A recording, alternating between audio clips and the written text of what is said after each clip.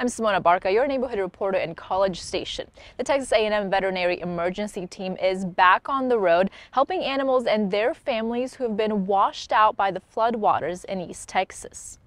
Weeks of heavy rains in East Texas have left countless people with nowhere to turn. When the flooding all started and they set this shelter up, it was a co-located shelter, which is really, really good. That means the people are staying inside at the community center, and they set their animals up in overhangs around the building next to them. Dr. Deborah Zoran is the director of the Texas A&M Veterinary Emergency Team, or VET. She and her team deployed to flooded Cold Spring last Wednesday. Since then, they've helped Texans and their pets who were caught in the floodwaters. A really, really, really important thing to do in floodwaters is, we call it decontamination, but it's really just a bath, because the floodwaters have horrible things in them.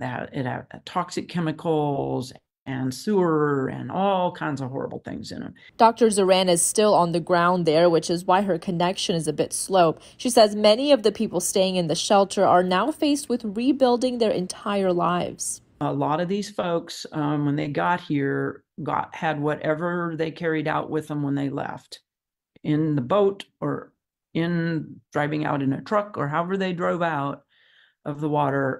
That's literally all they had left. Once they got there, the team immediately began examining the 39 dogs and 13 cats in the shelter and their owners. And treating them and taking care of skin things and getting rid of the fleas. As people are starting to leave the shelter, the vet team is preparing to head back home, hopefully by the end of this week. The A&M VET program is one of its kind in the nation. Earlier this month, Dr. Zoran visited with lawmakers in Washington, D.C. to talk about expanding the program nationwide. I'm your neighborhood reporter in College Station, Simona Barca.